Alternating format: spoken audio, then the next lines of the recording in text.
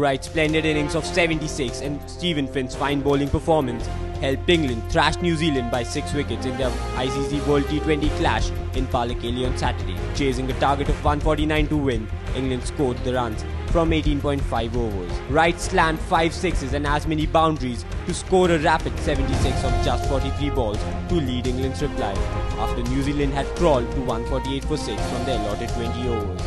Owen Morgan scored a fluent 30 of 31 balls, adding crucial 89 runs for the third wicket, with Wright to guide England to a victory. England opener Alex Hales contributed 22 of 13 balls, hitting 3 boundaries in a bid to provide his side a brisk start. Early in the first innings, a 39-run stand between James Franklin and Nathan McCullum pushed New Zealand to a score of 148 runs.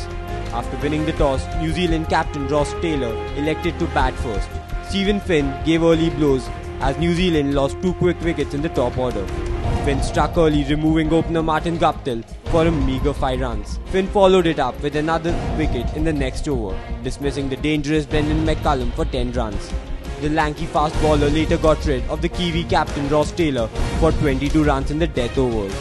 Before getting dismissed, Taylor was involved in a 40-run partnership with Franklin that helped resurrect the Kiwi innings, once again struggling at 69 runs for the loss of 4 wickets. With this victory, England retained hope of qualifying for the semi-finals of the 2012 tournament of ICC World T20.